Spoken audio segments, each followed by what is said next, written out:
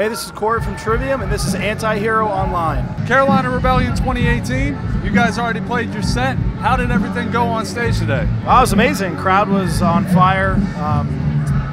Just crazy from the get-go. It just kept getting crazier and crazier until the end, and we're looking forward to this one because every time we played Carolina Rebellion, no matter, like I think one of the first 2 times we were opening the other stage like at 12:30, and even then it was like crazy.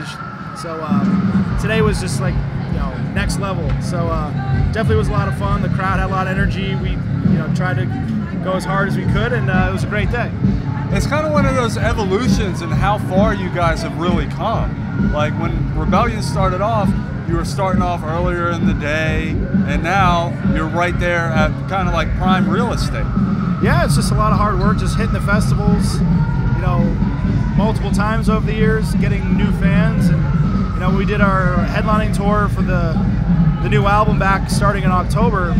We played here at Charlotte, the Fillmore, and it was packed, and tons of people said they, saw us for the first time at Carolina Rebellion and wanted to come see what a Trivium headlining show is like. So, and it just every year, it's just like more and more people are getting familiar with the band, coming out to our shows, picking up the records at the FYE signing, and have really been accumulating a lot of fans. And definitely at this one, seems like we played some other shows around North Carolina and other cities, and it's definitely just growing and growing. So it's really awesome.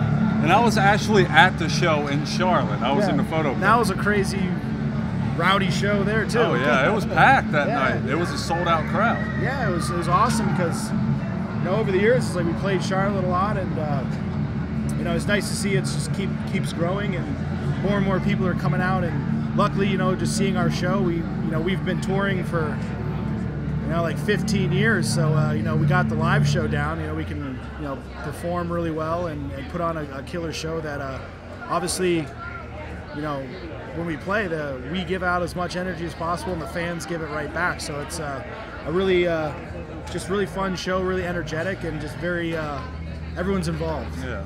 And how does it make you feel seeing that fan base growing? It's awesome. It's nice to go into a show knowing that it's going to be sold out or super packed, and we really pride ourselves on our live show and being able to actually, like, performance-wise, play the songs, just like the record, do all the singing while we play, and not have any like backing tracks covering stuff. It's just like 4 dudes, kind of old school style, just playing up there with just our instruments and just just giving people an energetic, fun show. And what was your mentality kind of when you guys set up this live show specifically for today? Well, it's obviously a shorter set, so we just kind of picked the songs that we felt would be a really good, just really catch people's attention, because it comes right out and it's just right in your face.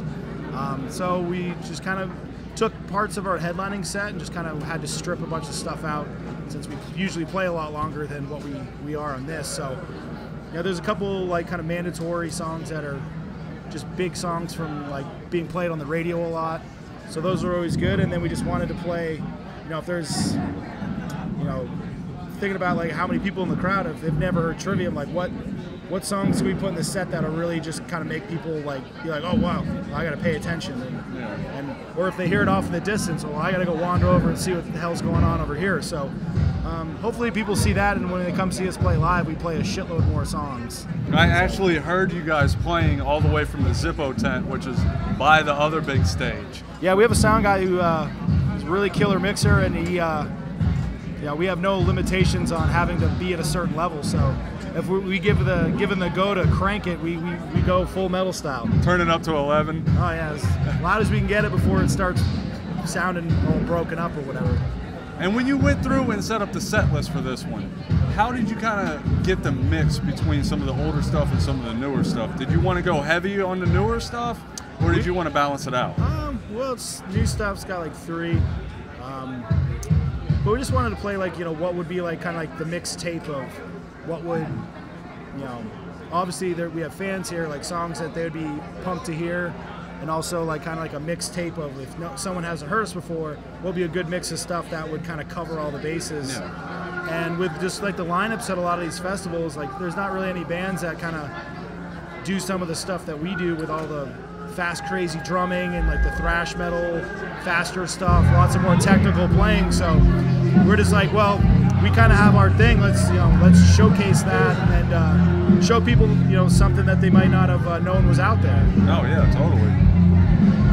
And with the way that, all right. So I know you guys just dropped that last record. I know you're already looking towards the future. What are you guys kind of planning for the next album?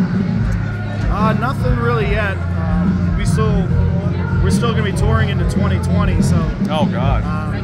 Yeah, we're going to be busy and touring. A lot of stuff keeps coming up, and we'll be touring most of this rest of the year. Got a headlining tour planned for the fall, so keep an eye out for that, which is going to be pretty cool.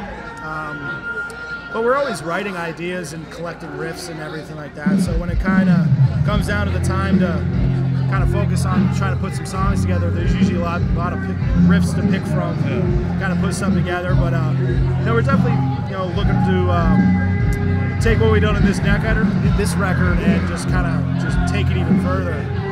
So there'll probably be some really heavy stuff and just really super catchy shit. So we're just kind of always trying to top the previous one. And with the relentless touring schedule that you guys have, how do you find the time to write, or are you guys like, all right, here's the deal, we need to stop right now and go back into the studio? Well, we just kind of know when the time's right. We just usually when we get on tour to get home, usually a bunch of riff ideas come to mind, and once you get kind of like get the juices flowing, you can get a lot of ideas in a quick amount of time. So. We got 3 guys in the band that write material, so there's always tons of stuff. A lot of stuff that might not get used might pop up on an album after that, or 3 albums away. So there's always stuff that's kind of on the shelf, waiting to be the right time to kind of make sense. And there's still a lot of bands left to play on the stages. Are you guys going to try and creep over to a stage and see anybody else live for the rest of the day? I probably will. I can just kind of hear it, but after I get all this press and then get some dinner and hang out, and my basketball, my Celtics are playing right now, so I got a playoff game to watch. Well, that's everything that I got for you, man. Is there anything I didn't touch on that you would like to add? Just a new record, The Sin and the Sentence, has been out for a couple months, so if you haven't heard it, get on Spotify, Apple Music, wherever you get music from, it's out there. So definitely check out the record, and hopefully you like it.